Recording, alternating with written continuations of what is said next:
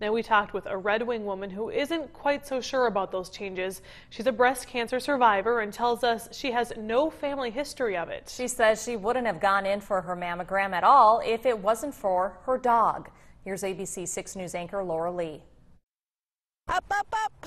If you know anything about Tara Leonard Heiberg, come on, you would know Willow is not far behind.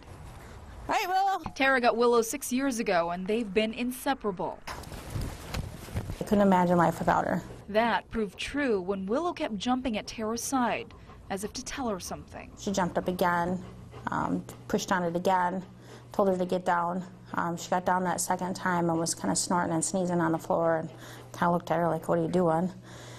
She got back up the third time. This time her nose was wet, slimy, and gross. I went to go wipe it off, and that's when I felt the lump. Tara went in to get it checked out and never would have imagined what would happen next. And the words out of her mouth I will never forget is, "Well, I'm sorry, I don't have good news for you today."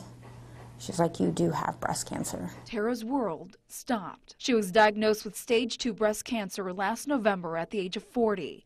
She says she has no history of cancer in her family. It doesn't matter if it's in your family or not, you know, I mean, now it runs in my family. Average risk women who have no family history or other risk factors, they're about 50% of them will get breast cancer. Dr. Sandia Pruthi is a general internal medicine doctor at Mayo Clinic.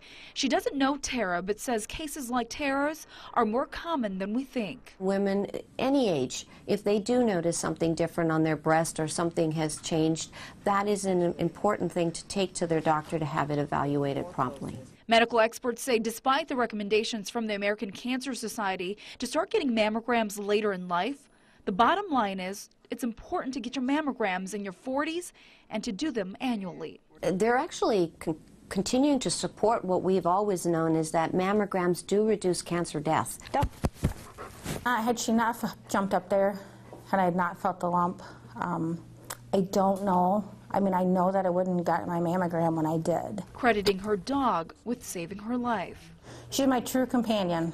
Now sharing her message to all women to get tested. Get to know your body, notice any changes, do your self-breast exams. That way you'll know when there's a difference, and don't wait. Will. That was Laura Lee reporting. Doctors were able to remove Tara's tumor and surrounding tissue in time.